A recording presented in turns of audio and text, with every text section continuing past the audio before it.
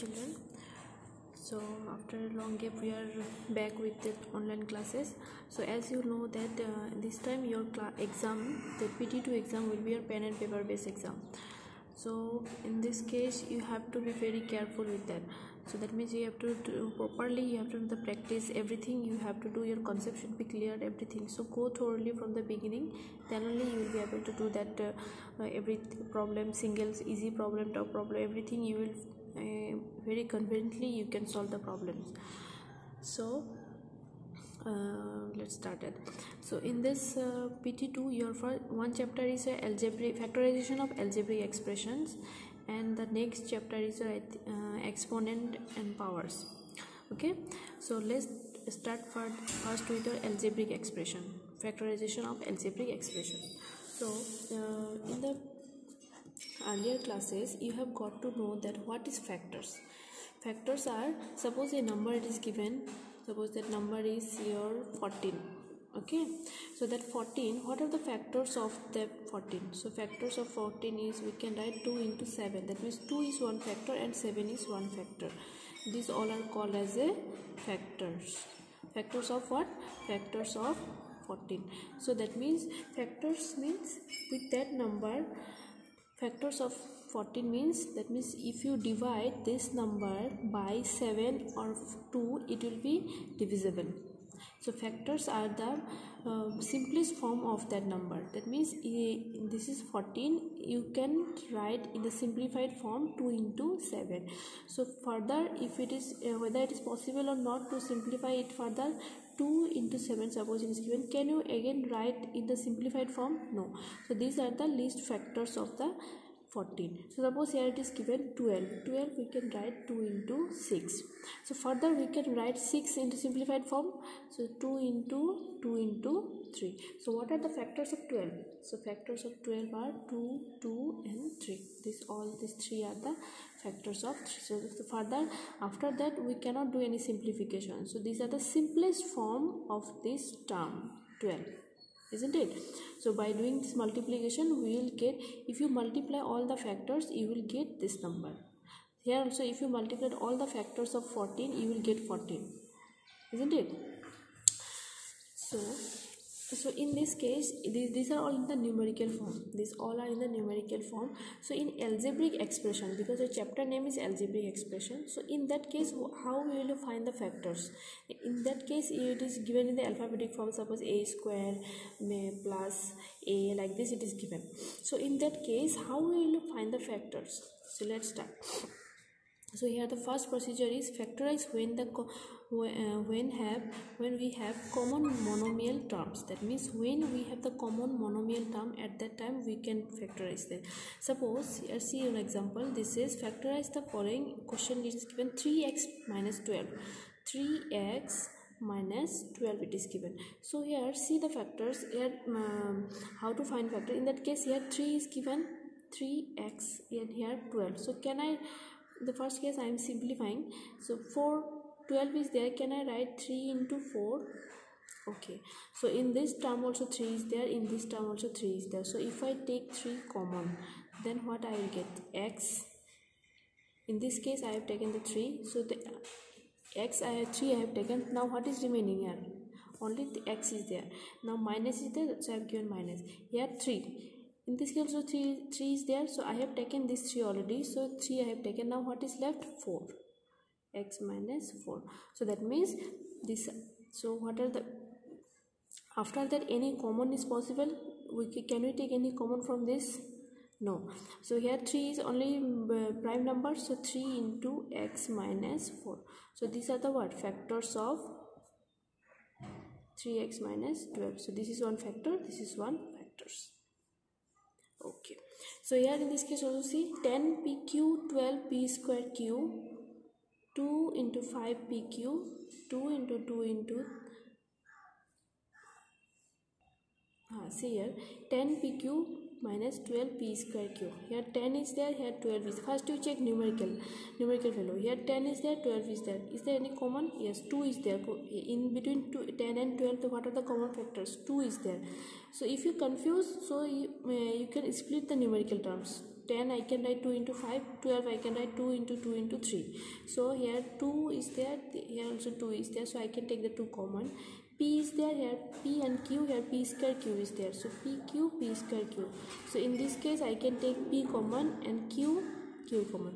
So ultimately what we have to take common? 2, 1, 2 we can take common 2, and P in the both the case P is there, here P is there, here P square is there, so I can take the least one, that means P I can take common, here Q.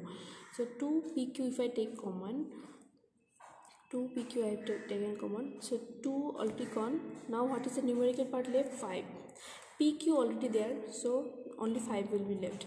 Here 2 PQ, 2 I have taken already. Now what will be the numerical? 2 already gone, another 2 and 3 is there, 2 3 are 6, and P and Q here, but here P square Q is there, so already 1 P I have taken, Q I have taken, so now from P square 1 I have taken, so what will be remaining?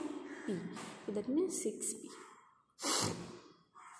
Okay, in this case 6P plus 8P square plus 4P cube. Now in this case you tell me first of all what numerical value we can take. 6 is there, 8 is there, 4 is there, so both the case it 2 is the common factor, 2 here also 2, so if I take 2, now see here P is there, here P square, here P cube, so I can take P common, so 2P I have taken common. Now see 2 3s are 6, that means here 1 3 is there, that 3 I have taken, P already I have taken, after that nothing left. In now second term 2 I have taken, P I have taken, now what is left? 2 4s are 8, that means 4 is there, P already I have taken from this P square, that means 1 P is there, 4P. Here 4P cube, from this 4 we have taken 2, P cube P I have taken, so 2P square. These are the, so this is one factor, this is one factor of this term, algebraic expression. In this case 14 m power 5 n power 4 p square.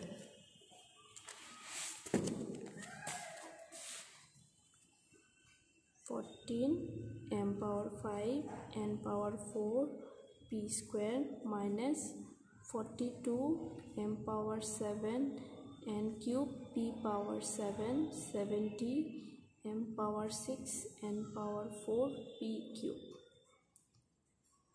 Okay, so in the both case 14 42 70, so what I can take common? First of all you have to check the numerical value. 14 42 70, both are multiples of 14, so I can take the 14 common.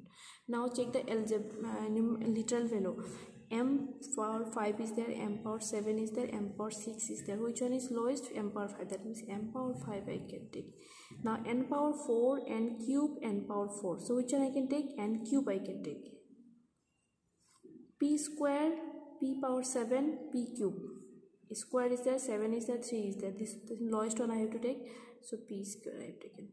Now 14 already gone, m power 5 taken, n cube, here n power 4, that means 1 n will be there, p square, only n will be left. 14 how much are 42? 3 is there. Now m power 5, here m power 7, that means n square, here n power cube, no n term will be left, p square, here p power 7, so that means it will be p power 5. From 7 2 already have taken, so 7 minus 2 5 will be remaining.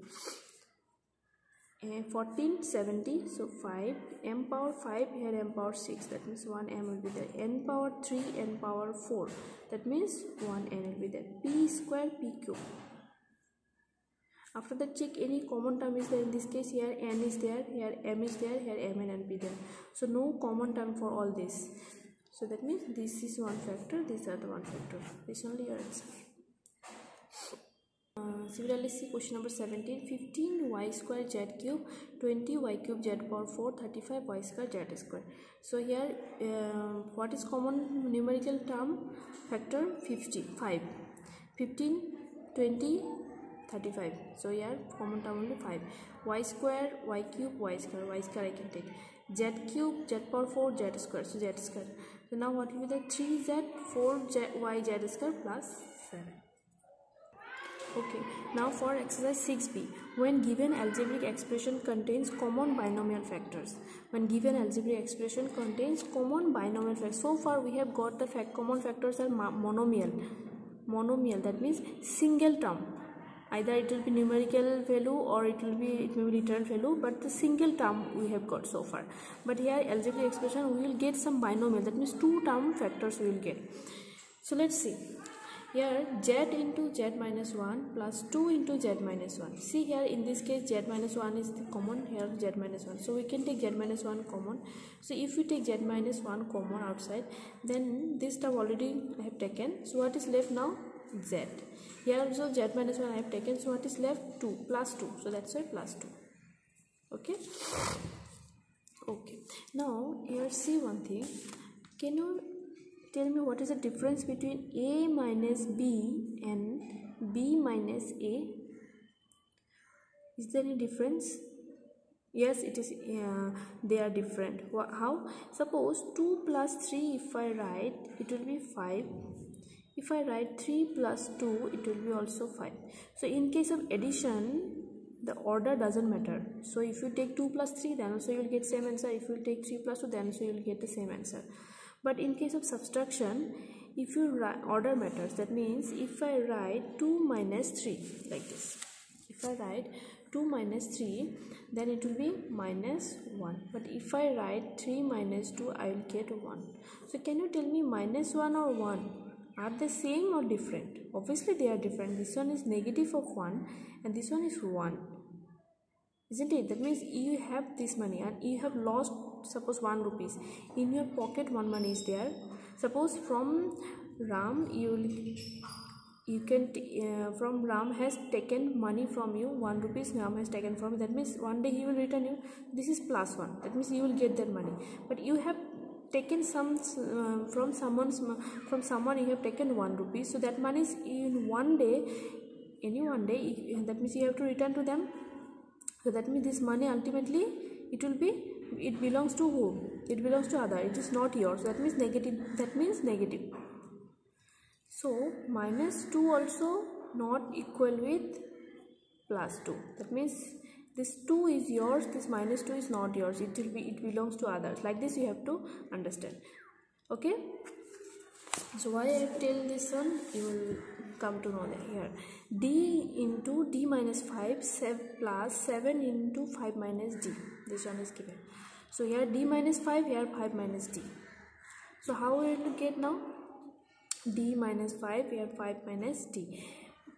In this case, all the terms are same, but the thing is that here order is given differently. So if I write here, see, if you have 5 minus D, can I write like this? Minus D plus 5.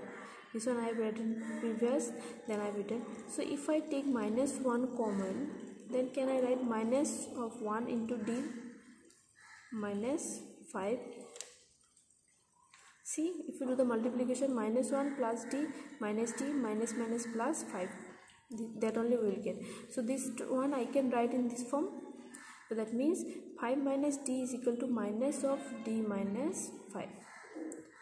So 5 minus D I can write minus of D minus 5. Why I have written? Because in the previous term it is given D minus 5. That's why I have written in the form of D minus 5. Because why? We have to take common binomial. So here also D minus 5, here also D minus 5. Now let's take the D minus 5 common. If I take D minus 5 common, D minus 7. D minus 5, here it is gone already. Now only D left. D have written. D minus 5 already gone. Now what is left? Minus 7. So D minus 7. 11 number. 14, this is given. Okay. 3y minus 5z cube plus 7 into 3y minus 5z square, it is given. Square given. So 3y minus 5z cube, 3y minus 5z square. Which one I have to take common? 3y minus 5z square, lowest one. And here 14 is there, 7 is there. So here also you can take 7 common, or in the second step you can also take, your choice. So 3y minus 5z square I have taken common. So now 14, already 2 has gone. Now cube is there, so 1 will be left. So 14 3y minus 5z. This one already gone. Now what is left? Plus 7.